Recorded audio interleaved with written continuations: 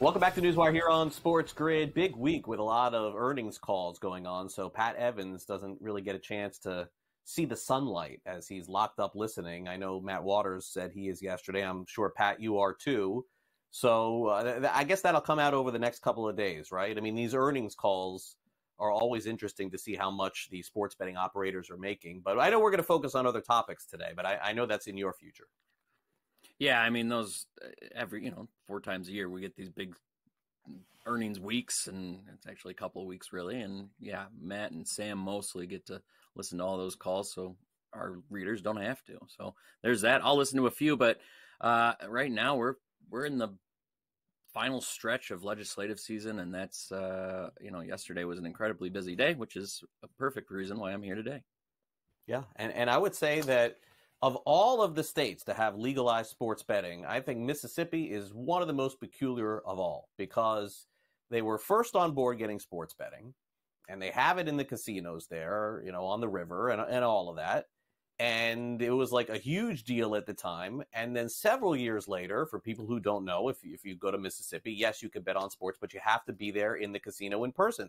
I mean, if I'm not mistaken, I think this is the only state or one of the only states to have this happen. It's just so bizarre to me that they could legalize sports betting, basically saying it's okay, but they can't get this in order to have you be able to bet on your phone, on the apps and everything else. If you would have told me this 3 years ago, Pat, I would have been shocked. I would have said they would have been first.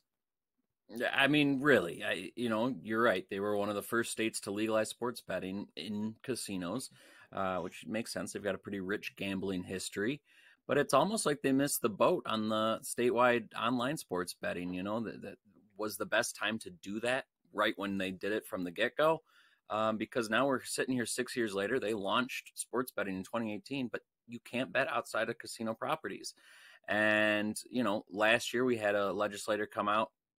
We've had it every year pretty much where a legislator proposes online sports betting. And it kind of just doesn't go anywhere. And last year, they turned one of these bills into a study, and the legislators met all last fall. I think it was a couple, 4 times that they came together and talked about the big issues, what was going to happen, what do we need to do. And that informed Rep. Casey Ure's bill this year, and he came in and it cruised through the House. I think it was about 85% of legislators. I don't know that right off the top of my head, so don't quote me with that. But a huge margin of victory in the House. Yeah. Went to the Senate. They stripped everything out of the bill, and they went to conference committee to try to work out whatever was the issue for the Senate. And it died because of a deadline that they didn't meet on Monday. And so online sports betting, yet again, is dead in Mississippi.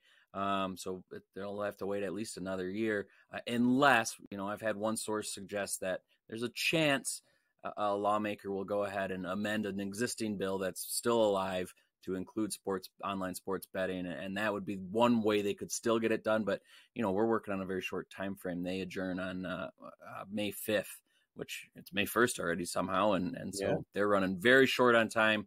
And, they're going to be at least 7 years, basically, from launch of in-person sports betting to online sports betting. And that's if they can all get on the same page next year, which, again, has been a huge problem the last couple of years.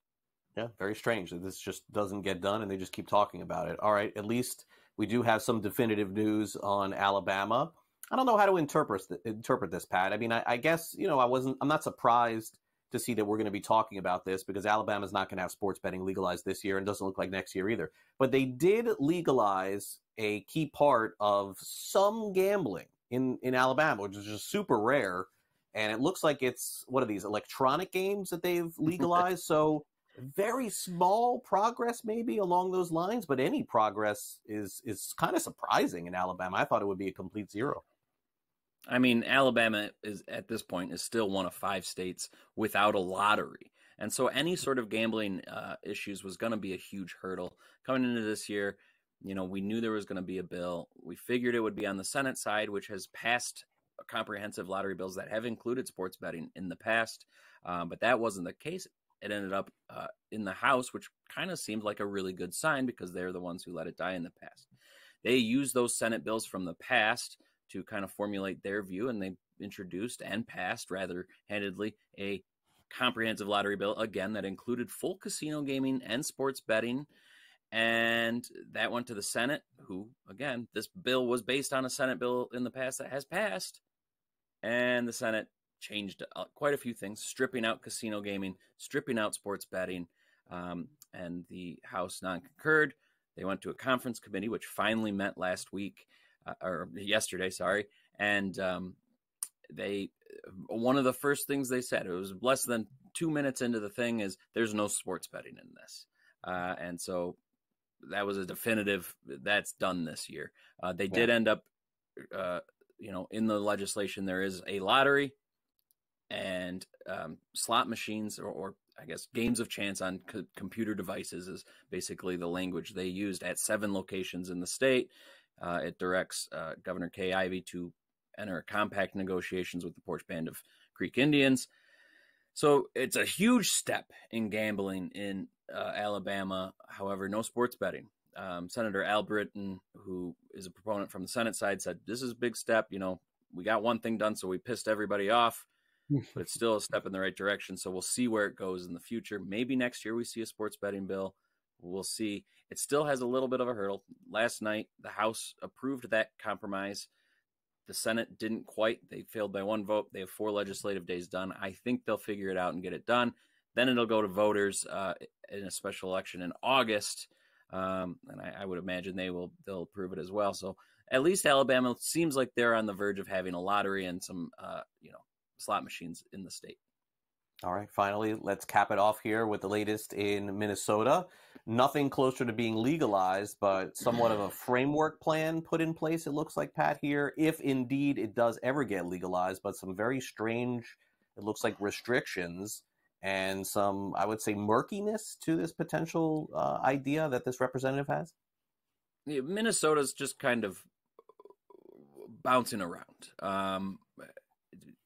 They had a committee meeting in the House. It's been committed out, basically. They just keep going to different committees, kind of trying to figure out what can stick and what doesn't stick. And,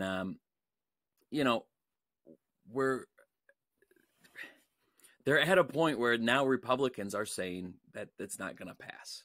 And that's a huge step in the negative for this bill because, coming into this session, you needed both parties. And if the Republicans are already writing it off, they have until May 20th, it doesn't look good. And that's because, we've had a couple developments. The tracks have come in, or the tribes have said that the tracks can't have HHR machines, which the Gaming Commission said they could. Then you get the tracks suing a couple of the tribal casinos. So that's a huge issue. And then bogging it down even further on the Senate side, a Democratic senator was arrested last week. And she was stripped of her committee signs, but the Republicans wanted her to be stripped of her voting rights. That didn't happen. And so we had Republican representatives yesterday saying this is a huge mess. And it just keeps getting more complicated and less likely to pass. So, as you know, the last couple of years I've come in and said Minnesota is going to be the state to get it done. Right. For a second straight year, I'm going to have to eat my words and maybe come in and say they'll get it done next year, but we'll see what happens. But so far, it doesn't seem good in Minnesota. Yeah. Well, listen, predictions are meant to go right and wrong, and nobody knows for sure on this stuff. Pat, great, as always, content. Thanks for coming on Newswire. Enjoy the rest of your day, and I know that includes some listening in on earnings calls, some lawn work, and we'll catch up with you again soon. Thanks for coming on the show. Great. Thanks as always, Craig. Talk soon.